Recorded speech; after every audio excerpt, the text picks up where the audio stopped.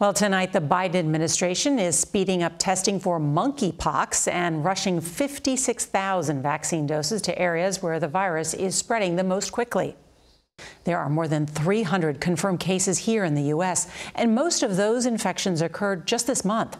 We're joined now by infectious disease doctor Celine Gounder. She's also editor-at-large at Kaiser Health News. Dr. Gounder, so good to have you. So with these monkeypox cases on the rise, are we doing enough to combat this disease? Nora, we haven't moved nearly fast enough. We have known about monkeypox cases in the United States since May, and we should have ramped up education and access to testing a few weeks ago.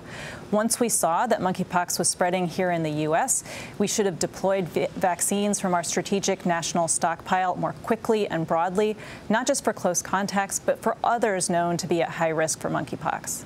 So on that point, who is considered high risk?